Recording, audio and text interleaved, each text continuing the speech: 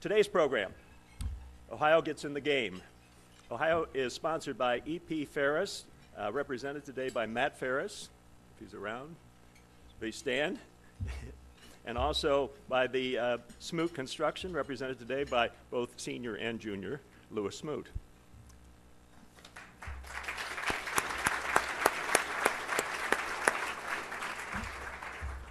Our first panelist, and welcome to town, is Amit Patel, the general manager of Hollywood Casino Columbus. Amit has over 20 years experience in the gaming industry and has been with Penn National, the operator of the Columbus Casino, since 2001. Please welcome Amit. Come on up.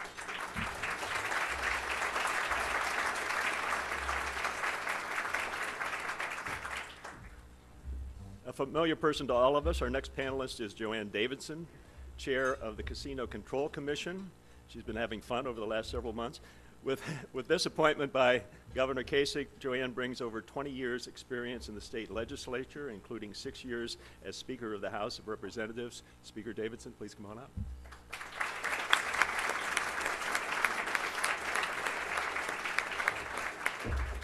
And I'm pleased to introduce Bill Cohen, our moderator this afternoon. Bill reports for Ohio Public Radio and TV stations covering many public policy issues, including casino legislation. Bill, here's your panel.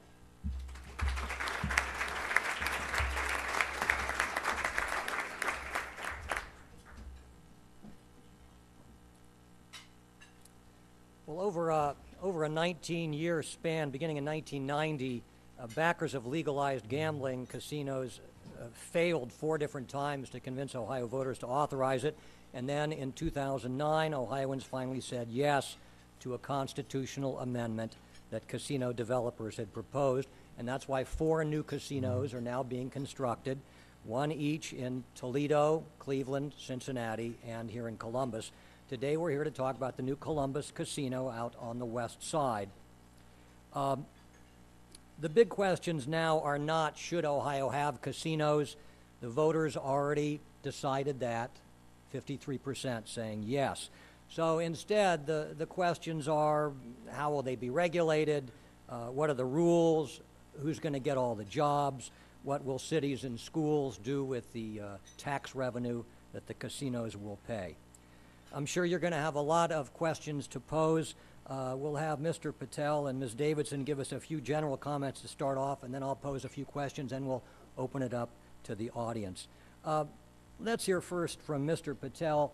Could you just give us an update, 2 or 3 minutes here? Where are we at in terms of that Columbus Casino? Sure.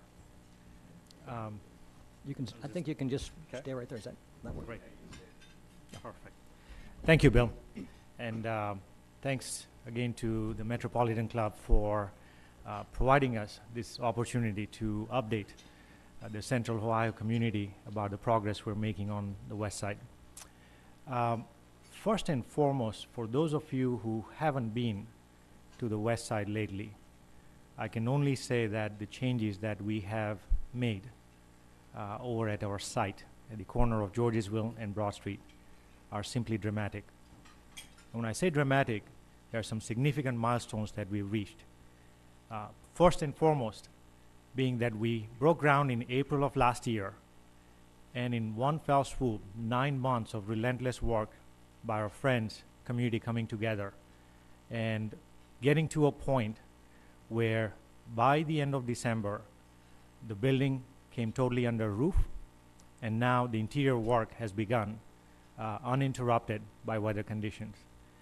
We are looking very, very good in the process of getting our casino open in the early part of 4th quarter, sometime prior to Thanksgiving. Special thanks to Smoot, first and foremost. They have been very good partners here with us. Special thanks to the subcontractors that we have connected with as a group, and many special thanks to our friends at the building trades unions as well. Without these 3 parties, multiple entities coming together, we could not have achieved this milestone back in December. Since then, what we've done is starting to develop a blueprint of what the hiring process will look like, when the construction will end, when the permanent jobs will begin. And we made a significant announcement this morning with a consortium that we found with all of the local colleges, primarily the 4 that we've announced, with an institution of workforce development with us today. That is Columbus State, Hondros College, and Central Ohio Technical College, who are going to partner with us in not only developing, training, recruiting 2,000 permanent positions as we get late into this year to open the facility. Once we open, our investment will exceed over $400 million in Columbus, and we would have, by then, we'll have employed over 3,500 construction people, followed by 2,000 permanent people working at the site. And when we open the doors in fourth quarter of this year, in the very first year, we expect to have an average of over 10,000 visitors coming to the West Side. Our commitment to the West Side has been relentless, will continue to be relentless, and we have partnered with each one of these colleges today to make sure that we provide a preference to all of the potential applicants that come from the West Side so that we can prioritize the application pool. As you know from all the headlines that you heard in Cleveland, in Toledo, for every position, we've had a ratio of anywhere from 20 to 30 applicants applying for these roles. West Side particularly is our bias because that community, we feel, has been hit the hardest of all the surrounding communities in Central Ohio. Hence, we'll continue that commitment in our charitable efforts. We'll continue our commitment in employment, training, development, and we continue to work with local social services group, business groups, and residents to make West Side a better place. Okay. With that, last thing I do want to make sure I thank the Casino Control Commission for, and I'm not trying to earn brownie points here, they have been absolutely marvelous to work with. It just seems like since I landed here in August that we've been growing together, we've been hiring together. Sometimes I feel I'm in contest with Madam Chair here. When she hires 5 people, I get motivated to hire 5 more people. And so the unique part about this process that I've found is this Casino Control Commission has been by far one of the best that I've worked with in my 20-year gaming career, primarily from the fact that in a very short time, they've showed me how they can bring best practices from all over the country in different gaming jurisdictions and bring the best ideas, be willing to sit down with us, talk to us, listen to us, and come up with the best policy together so that we have the best foot forward when we open the doors. Joanne Davidson, maybe you could remind us, just bring us up to date, where are we at in terms of regulating not just this casino, but all of them, but especially on this one, where are we at in terms of issuing the license, doing the background checks, and coming up with all the rules that will regulate this casino? Well, thank you, Bill, and thanks everybody for being interested enough to be here today. First, I just want to say what a pleasure it's been to work with and get to know Amit Patel. I notice your wife is here today, and I haven't had a chance to meet her today, but they are new residents in Franklin County, and he's just been very good to work with. I know both operators have some representation in the audience today. We are the regulatory body. We understand, and I'm sure that we have that understanding goes with both of the operators, what our responsibilities are, and we take those responsibilities very seriously. As an individual, I've never been a casino supporter. Those of you that know me in the legislature know that I certainly wasn't supportive of doing anything there. But the people of Ohio, the voters of Ohio have spoken. We understand the responsibility, and what we're charged with is regulating them so that the state of Ohio gets the revenue that is due to them under this agreement, and our various township and city and school districts get that revenue, and the people who go there have a good time, and they know that these games are being operated appropriately and legally.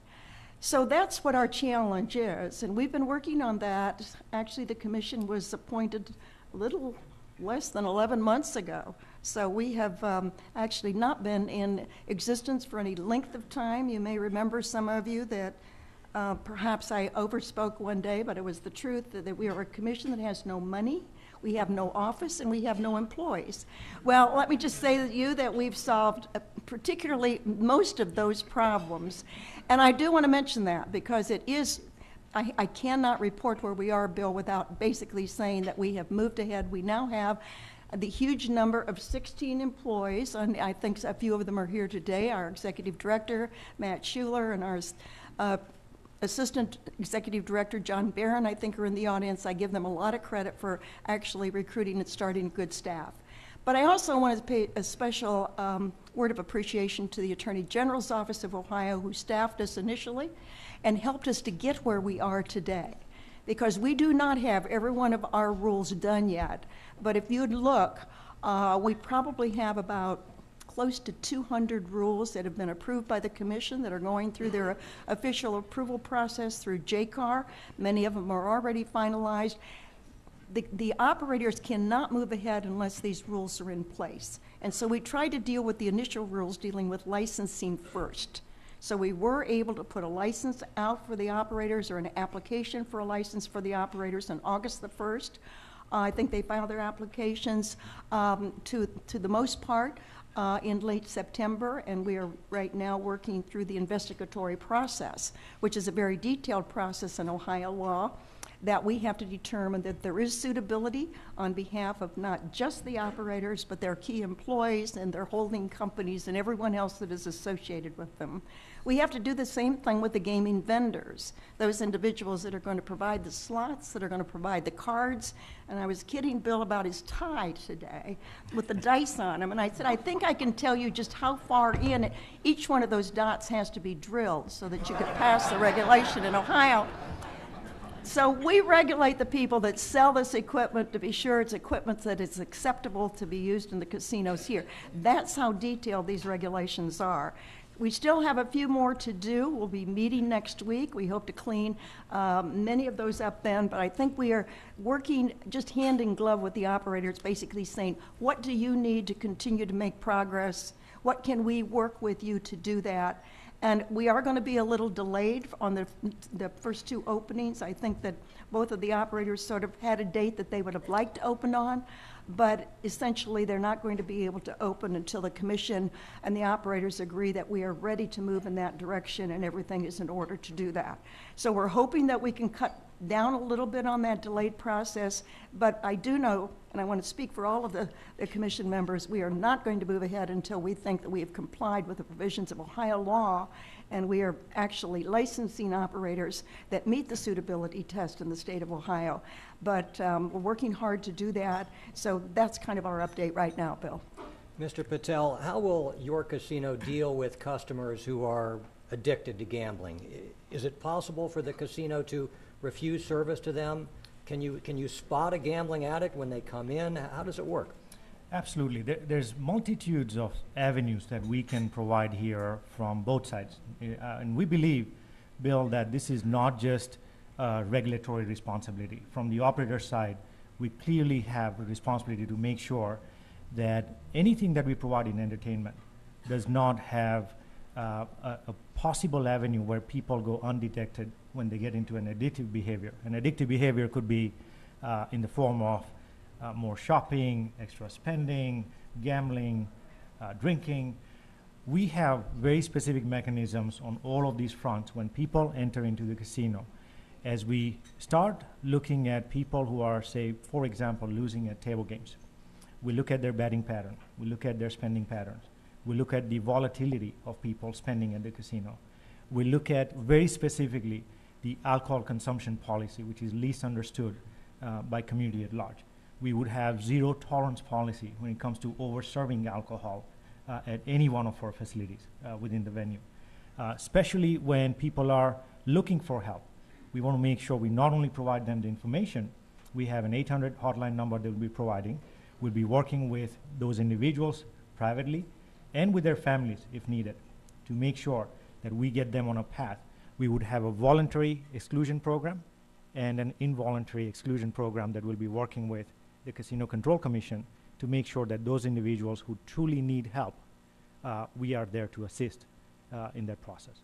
Now, do I understand correctly, 2% of the gambling revenues are supposed to be set aside for gambling addiction treatment? Something like that? That's correct. Of the 2% of the tax which has been agreed upon, which is a 33% tax on gross revenues of the casinos, is set aside for use in treating problem gaming and other addiction services, and the Commission has taken that responsibility very, very seriously. And currently, working with the Commission staff, Laura Clemens is here today, and she is leading that within the Commission staff. We are working with the Ohio Department of Drug and Alcohol Addiction Services and also with the Ohio Lottery. We're putting actually out a baseline poll so we can determine before the casinos open what the situation is in Ohio. We are also going to do then actually an additional survey of what services are currently available so that as this money begins to become available, it can be targeted in the right way to have the most impact upon the problem gaming. It is something that both the operators are concerned about, and they are required to provide us with a plan of what they're going to do internally. We will cooperate with each other in the voluntary and involuntary programs that we will have for people to be admitted into the casino, but we will try to work to direct those dollars where they can be the most helpful in Ohio, and it will greatly expand the dollars that are available for this particular, treatment services bill. Just one more question on this front, and we'll move on to something else. You've got gambling addicts, but then there's another group of people who may not be addicts, but they still may be people who are losing their rent money, their food money, their college education fund, and losing it at the casinos. Is there any way to deal with them, or since they're not officially addicts, you can't? Bill, that's where my first statement comes into the picture here. We don't necessarily look specifically for the addictive behavior. When it comes to spending pattern at a slot machine or table games, that pattern is very important. We monitor it, we analyze it, we do sensitivity analysis on it, and we look at how much people are spending. And if we see any type of volatility, unusual betting patterns, all those things go into our formula of equation of how to detect people who might be going beyond their means. As you know, this is never a science, but it's full faith effort from all angles to make sure we start developing these patterns on a very scientific basis that we look at on a day-to-day, and make sure that as we see these signs, we are able to talk to these individuals directly. I definitely want to make the point of adding what Madam Chair said earlier about the 2% dedicated fund to this issue. This is where I feel Ohio gets it right. I haven't found a state that has designated this type of resources, including in the destination markets, where at the end of the day, or at the end of the first year of operation, $10 to $12 million would be designated for all addictive type behavior problems, and to address them and working with the Casino Control Commission is absolutely unprecedented. Could you talk some about the economic development, not in the casino itself, but around it? I think there was a report recently from a business group that was foreseeing dozens, hundreds of hotel rooms, jobs from small business around there. Can you talk about that? Sure. Time and time again, in every jurisdiction that we've expanded to, what we have found in short term and long term, that casino in itself becomes the jump start for a community. Casino itself, the investment itself, the jobs, the suppliers, the spend, they become the catalyst for growth. What you very quickly see, and you start seeing that from next year, starting with small businesses on the west side to large-scale suppliers on west side. All of these institutions, residents and private businesses, public entities, will start not only reaping benefits, but they in turn will start this propelling cycle where they start beautifying the streets, gas stations, retail conveniences, big names, brand names, national brand names being attracted by 3 million people visiting this area. All that becomes a self-propelling engine. And what we've also seen, and I've said this publicly in our vendor forums, that nobody here should be surprised in what I could say that we create somewhat of an Oprah Winfrey effect on small businesses around the West Side because of the sheer volumes that we'll be bringing to the area that has been deprived of for many years. The casino, I understand, will be open 24 hours a day. Can you talk, Ms. Davidson, can you talk a little bit about some of the other rules that you've come up with so far? Is it 21? You have to be 21 to go? You have to be 21 years of age. There is an exception for somebody who is employed that's under that age to actually be passing through in a service capacity, but other than that, you have to be 21 years of age actually to be on the casino floor. And the 24/7 obviously is they are permitted to do that under the constitutional amendment, and I think my understanding is they do intend to do that. They will still have to meet with the same rules that everybody else does on the service of alcohol. Not permitted to serve alcohol on a 24/7 basis. There is a restriction on that. There is a gap in a period of time in which they cannot offer alcohol services. So some of those things are actually just complying with what is existing Ohio law that has not been changed. And even though I'm not sure that the casino operators have made an attempt to change that, but it has not been changed yet.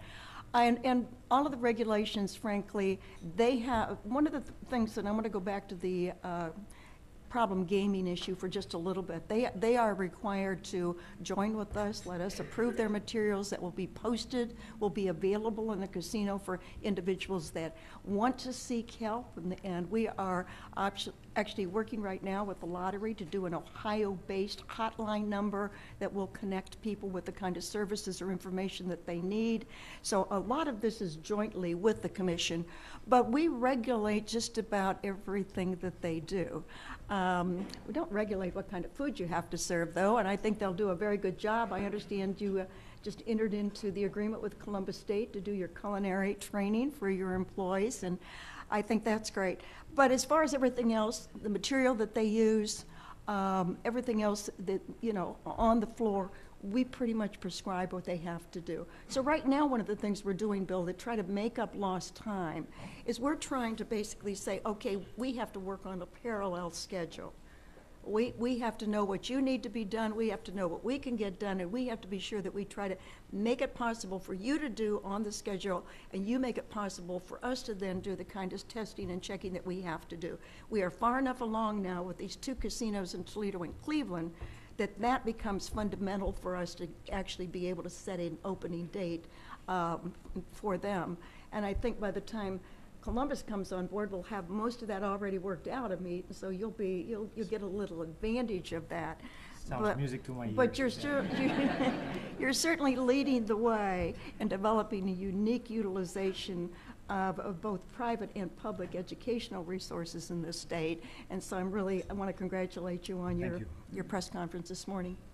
I'm going to pose one more question, then we'll open it up to audience questions. So get ready to step to the microphone in a couple minutes and ask your question. The owner of the Cleveland and Cincinnati casinos report today that 41% of their construction contracts so far have gone to companies owned by minorities and women. Talk about how does the Columbus casino stack up?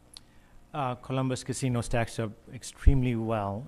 In the very early stages, we're not even halfway through the game here. We have awarded, outside of our smooth contract, $190 million in contracts so far. This is, again, public information that we've supplied to Casino Control Commission. And of those 190 million contracts awarded, we range anywhere from 33 to 35% of those contracts being awarded to MB and WB-based businesses. This is just specifically for the casino in Columbus. Okay.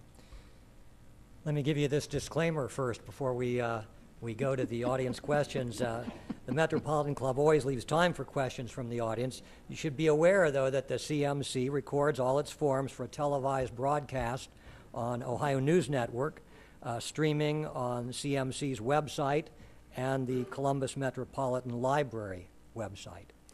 So if you have a question, please step up to the microphone, introduce yourself and ask your question.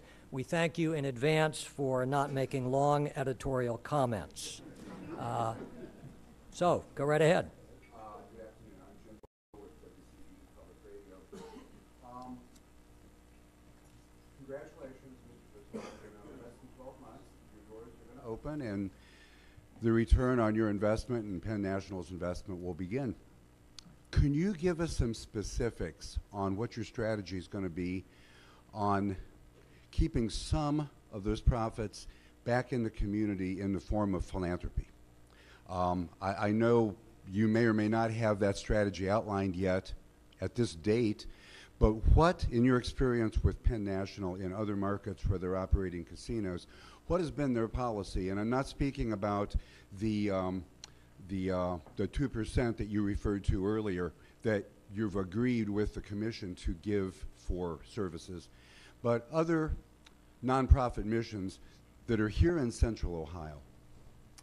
Great question. Let me first start by saying that outside of the 2%, I did want to ask Madam Chair today that the best philanthropy effort we can have today in this room is to have Madam Chair relax the regulation for one day, and I can hand out the jackpot combination code to everyone here in this room. Okay? On a serious note, though, when it comes to philanthropy, what you will find, and I've said this repeatedly at all of my public speaking engagements in the last 5 months, let our actions speak louder than words. When it comes to the strategy, what you'll find Penn National is a company that is not centrally driven by corporate. They don't say, they don't dictate who to partner with in charitable programs.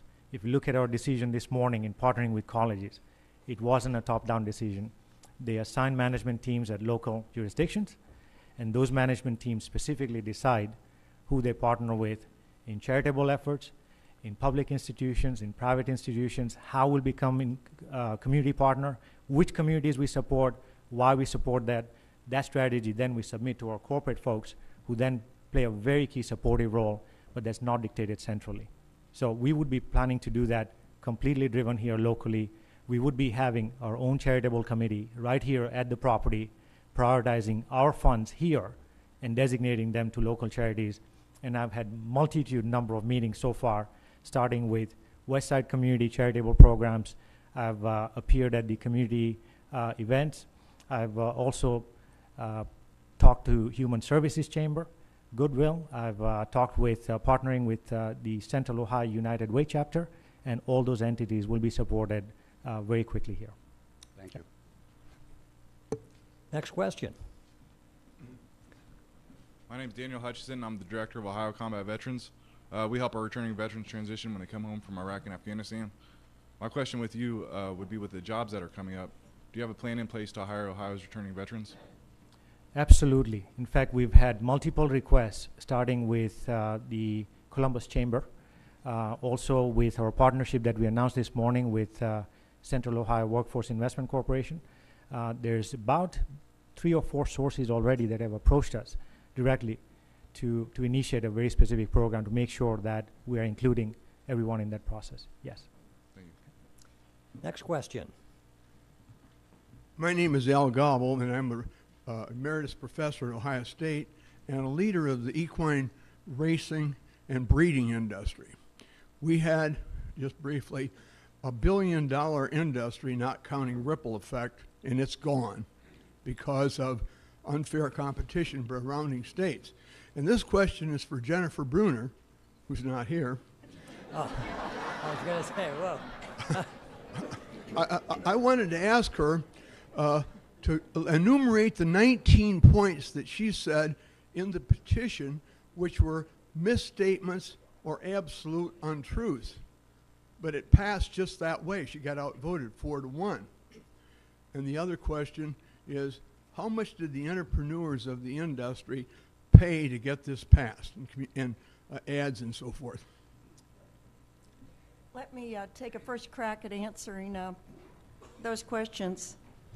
As far as what is being helpful to the breeding industry and to the racetracks, there is a sum of 3% that is set aside, as they're setting aside percentages for problem gaming, they are setting aside 3% of the tax, actually, that will go to the racetracks. That will be for breeding, it will be for purses, and it will be for other operations. There's a little glitch in that a little bit that basically says that if one of the tracks has a majority ownership by one of the casino operators, they do not share in the distribution of those dollars. But Ohio is well on its way also to putting video lottery terminals into the racetracks, which I think that most of the operators there and the breeders and the horsemen have been wanting to happen, because they believe that that will generate some additional revenue to help the industry, which Ohio used to be very much a headquarters of breeding, and it has certainly declined in this state, but I think there's hoping that it would be rebuilt. I don't know the exact amount of money that was spent to pass this issue. I'm sure that there are reports that are available, but it was a significant amount of money invested in passing an issue this time around, and they were successful in doing that. So, and there was not any what I would consider to be organized opposition to it. Let me. I'm very aware of what the law is, and there are 4 of the tracks that are owned by the companies that are all or part owners of the casinos. And here we almost had VLTs at the end of the Strickland administration, and now we've wasted a year and do not have them. And as a result, they're going to open the casinos before we can ever get VLTs, so they will train the people who are suckered enough to bet to go to the casinos rather than the horse tracks. After I got caught in the first buyout of '89, I trained and drove harness horses for 12 years. My family bred horses since '65. I'm past president of the Horsemen's Organization, so I'm pretty familiar with what happened. I've been living Okay, this. I think we get the general thrust of what you're saying here. You want you want your industry to have a piece of the action here, and we get that. And I understand. I mean, we are moving ahead with a plan to get VLTs at the racetracks. Now, Scioto Downs is owned by a West Virginia company. It plans to get those slot machines. It's here in Franklin County. Your casino is in Franklin County. Do you think that racetrack is going to take money out of your pocket? Anytime we analyze market, Bill, it's a pie, and that pie then gets divided, whether it's in the form of VLTs or a slot machine at a casino. That becomes the market demographics, and people will have option to go to either one of these tracks or the casino. So yes, we would be looking at it the same way. And Bill, I think if you look back at the estimate that was done initially on revenues that would go to the cities and the counties and the school districts, there were 2 revenue estimates. One was made without VLTs and one was made with VLTs. If you do the math, it makes about probably 25–30% difference if you're looking at the revenue. Next question. This is to Amit Patel. Amit, how are you doing? Very good. Thank Nice to see you Nice again. to see you too. You know, I want to thank you for bringing the jobs to Columbus. We appreciate the positive economic impact of these jobs. But you and I have had these discussions previous for the players. How's the status of the $5 craps table? And is there going to be a cigar smoking lounge?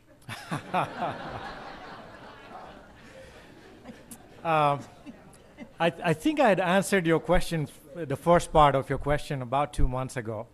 And we will have $5 blackjack tables and craps tables too, particularly. When it comes to the cigars, unfortunately, you'll have to go outside the building. So I'm sorry to say that. And don't you have is there some kind of rule you have on your own employees about smoking? That's correct. We've taken a very unprecedented route here, very unique for the casino industry, that while the customers would not be allowed to smoke, we made a decision to hire non-smokers only, and all of our prospective applicants will be going through pre-screening criteria of not just drug tests, but also nicotine tests as well. Next question. Good afternoon. I'm Robert Shenton, CPA with Plant Moran, and I'm curious about some of the financial projections, knowing that we have a number of commitments that have been made from the tax dollars with the arena deal and so forth. How confident are we in the revenue projections? Did we feel they're conservative, aggressive? How do we feel about those financial models? The revenue projections that we have, and I think that you see quoted every place, actually were done in maybe the middle of the summer of 2009 by the Ohio Department of Taxation. And those revenue numbers reflect both with and without VLTs. There's not been, to my knowledge, an updating of those revenue estimates. And so it's going to be a factor when they decide that they want to do a revenue projection update. There are obviously some things that are changed. The casinos are permitted to do 5,000 slots in each of their operations. They're not going to open up with 5,000 slots in their operations. But also remember that projection was done 2 years, not quite 2.5 years ago. So I think that everybody seems to be, though, pretty optimistic that those projections will hold. If I can add to that, the commission study that specifically addressed the revenue projections, it was in 2009, post-referendum. And that was very specifically projecting anywhere in the neighborhood of $340 some million in tax revenues with all 4 operations coming into place without the VLTs. We, 2 years or 2.5 years later, are feeling very optimistic that we'll be able to meet those numbers. Hi, my name's Andy Campbell. My question is for Mr. Patel. Just curious if you have an idea of the makeup of your patronage. How many would be coming from a local area, and how many might be coming from further outside of the Central Ohio area? And then how far or how wide a net do you cast in regards to marketing and promotion to attract people from outside? Great. Typically, our market demographics, the most convenience market that we look at, will span anywhere from, say, 60 to 90 miles out. If you've seen what has happened so far in the last 10 years, all of our neighboring states, almost all of our neighboring states, have had some sort of gambling expansion bills that have promoted different forms of gambling.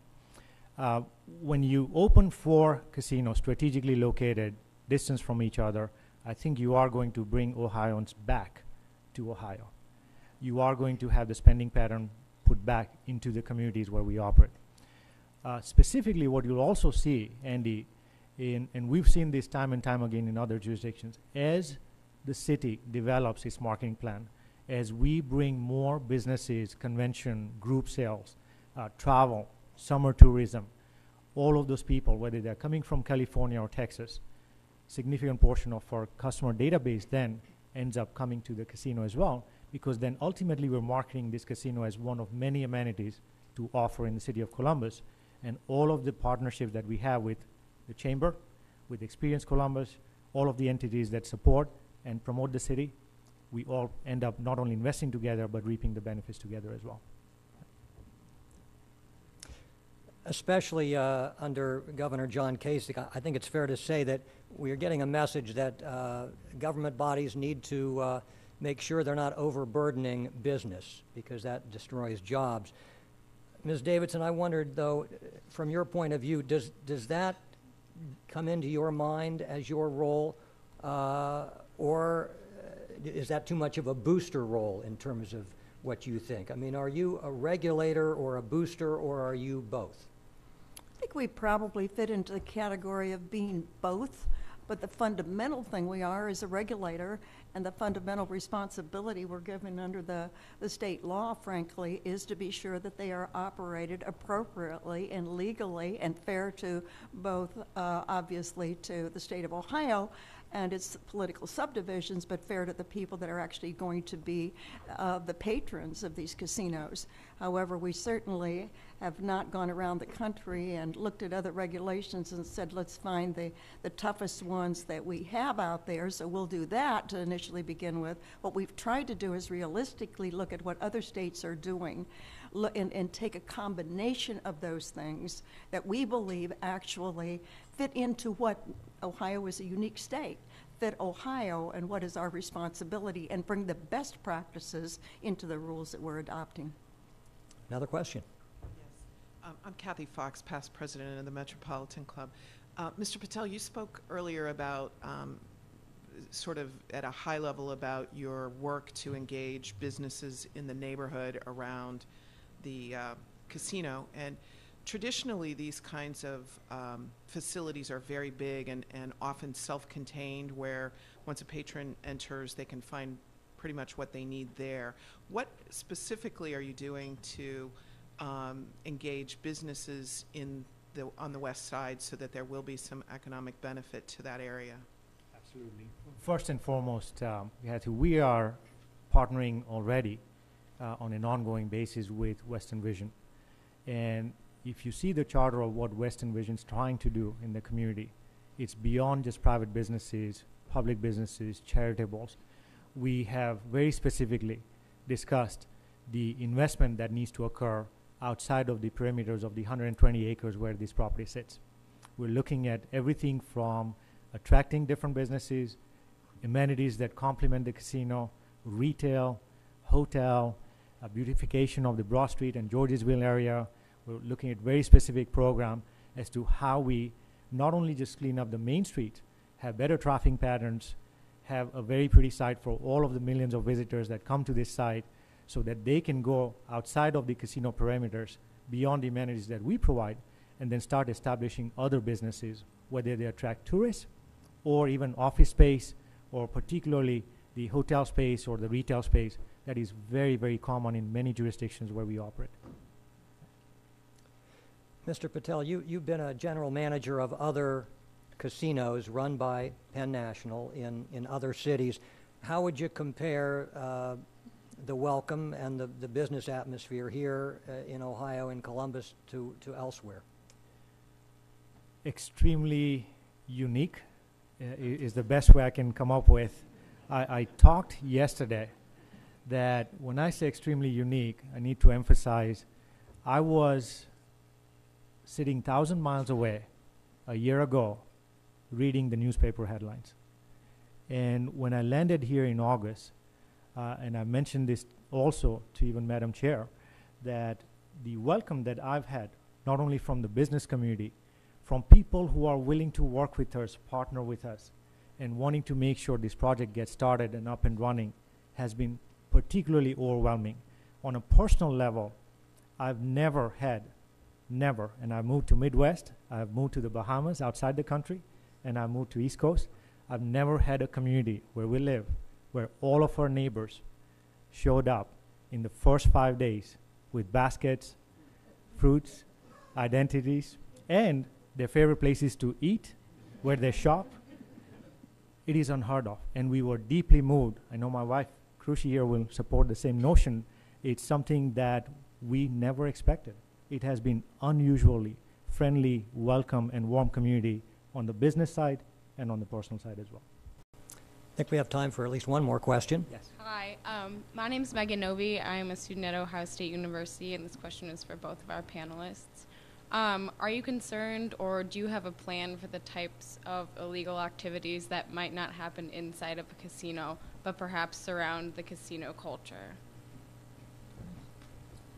Obviously, the areas outside of the casino will be under the jurisdiction of the local law enforcement entities, but what we are doing is working very closely with them. We initially had a study done on law enforcement and what we needed to do, and included as we visited around the state, visiting with the chiefs of police, with the prosecuting attorneys, with the sheriff. And we are continuing that by our director of enforcement, now renewing those efforts. So we'll work very closely in the 4 communities with the entire law enforcement community.